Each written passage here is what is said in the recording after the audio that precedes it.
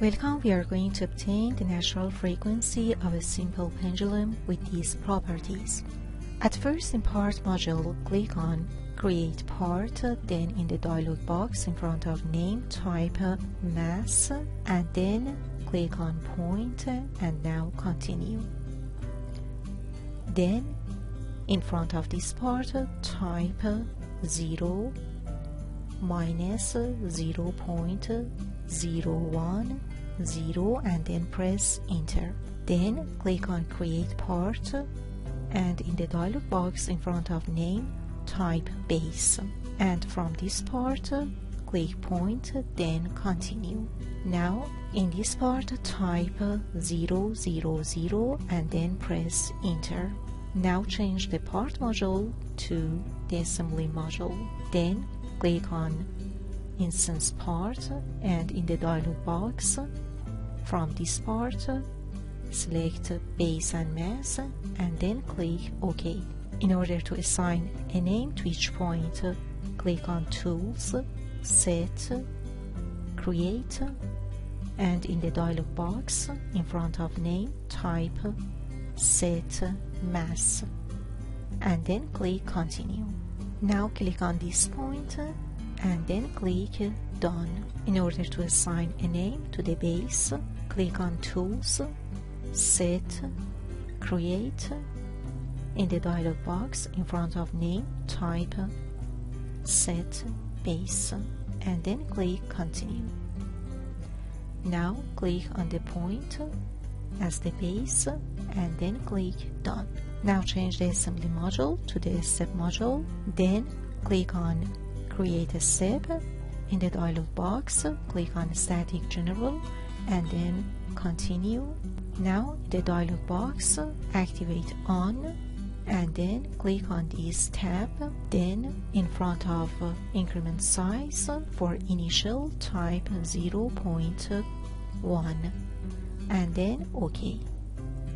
Now click on Create a step again, and from the procedure type, select Linear Perturbation, and then click on Frequency. Now click Continue. In the dialog box, at first click Value and then type 2, then deactivate this part and then OK.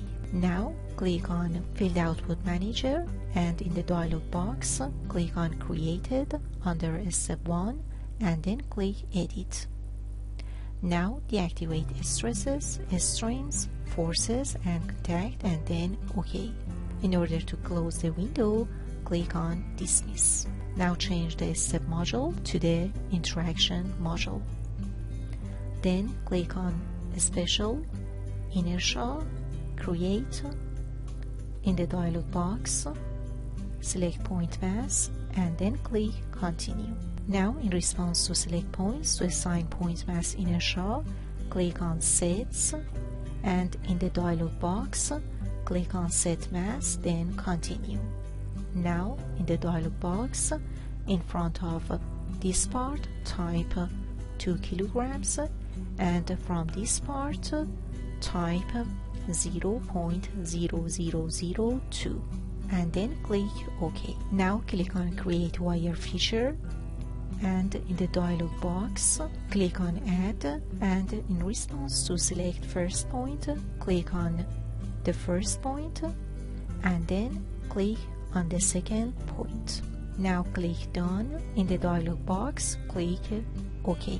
Then click on Create Connector Section, and in the dialog box click on Basic, and from Translational Type select Link and then click Continue. In the dialog box click OK. Next click on Create Connector Assignment, and from the region selection window click on Wire 1 and then click Continue. Now in the dialog box from Section select the section and then click OK. Now change the interaction module to the Load module, then click on Create Load. In the dialog box from Step select Step 1, and then from this part mechanical, and from this part select gravity and then continue. Now in the dialog box in front of this part type minus 9.81 and then click OK. Now click on create boundary condition and in the dialog box from step select initial and from this part select the first item and then continue. Now in the dialog box select set base and then continue. Then activate pinned and then OK. Now click on create boundary condition again and in the dialog box from this part select initial and then from this part click on displacement rotation and then continue. Now in the dialog box select set mass and then continue.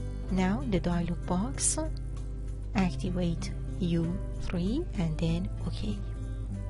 Now change the load module to the job module.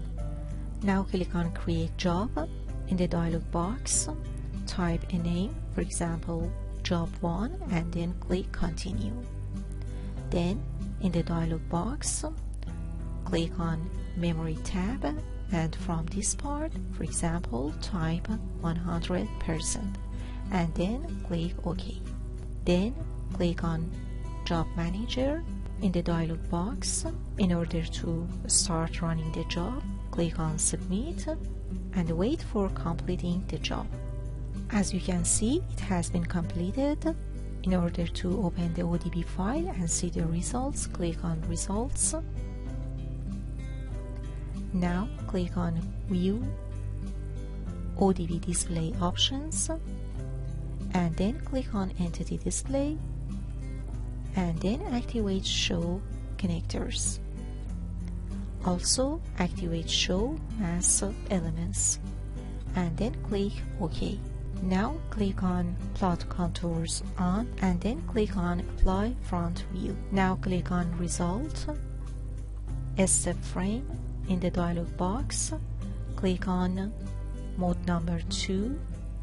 As you can see, the frequency is this value in hertz and the square of omega n is this value, and then click apply. In order to see the mode shape we can animate it, so click on animate scale factor.